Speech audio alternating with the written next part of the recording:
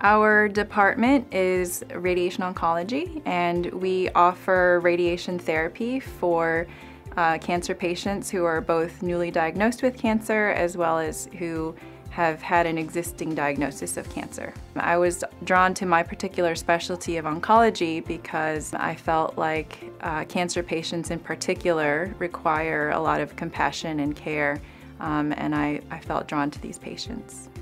When a patient comes to see me at VHC, they would meet with me first, and I spend a lot of time talking about what radiation therapy is, how it works, the technical as well as logistical aspects such as scheduling. My favorite part of my profession is the patients. I think that being able to be a part of this important journey in their lives is something that makes me feel very passionate.